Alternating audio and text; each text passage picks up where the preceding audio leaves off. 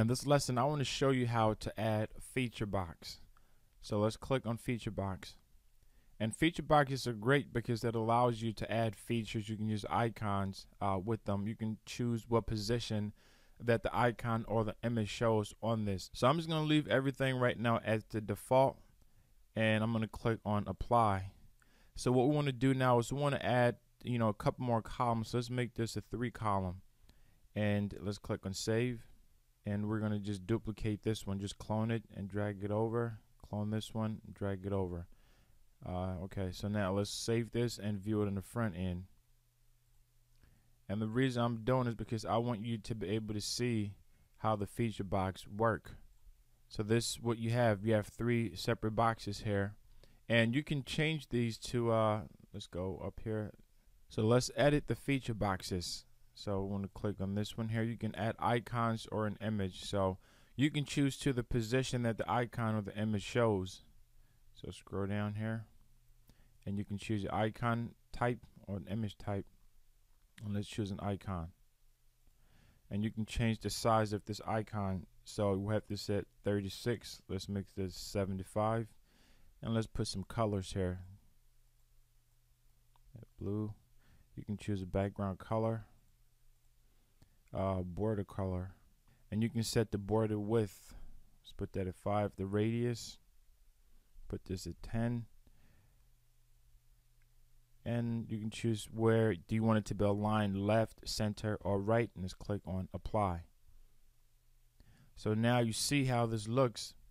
It gave it a border, it gave it a background color. So you have 3 different colors going on here, and you can change these to however you want it to be. So let's say for this one, you didn't want this one to be an icon, but you want to change the layout type to image. So let's click on the image, and we're going to grab one of the images that we have.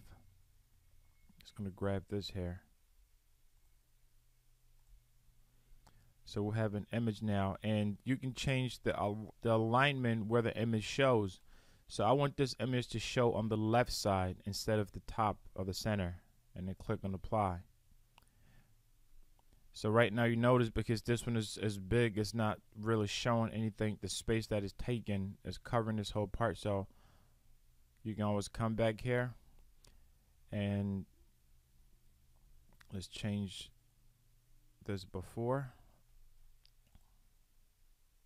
So now you see you have the image at the top, and then you have the information here, the text here at the bottom. And you can do the same thing for this one. You can choose different colors.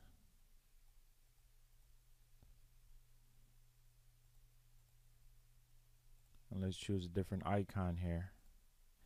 And let's make this one 128. So if you don't change any of the settings here, if you don't change any of the colors, it's going to give it that default color. And you can change the alignment. And for the styles here, you can change the text colors that you want for this whole text. So if you want the text, if you don't want the text to be white, which is black, which is default, and you want it to be, let's say, this color right here, you click on apply. So now you've changed the text to a different color. It's not black, which is the default, and it gives you several options for you add these how you want them to be. You can add an image, you can add an icon. It's really great the flexibility that you have. So you can change the background color, you can align this anywhere that you want. If you wanted to add another row or add another column with these, all you have to do is you can clone it and then just keep adding and editing it. So it's very simple to do.